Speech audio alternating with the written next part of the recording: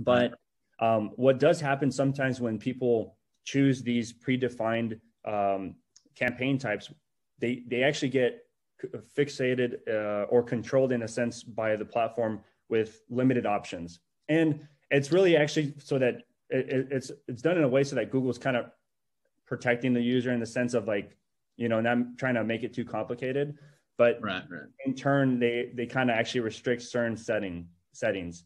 And when you go to do more sophisticated stuff, you end up having to sometimes create a brand new campaign from scratch, just because a certain setting sometimes is fixed and you can't change it once you create the campaign. So I would recommend always, it might be intimidating at first, but always select that very last option that says custom settings, custom campaign type. And that's what you want to click first. And then from there, it's going to guide you into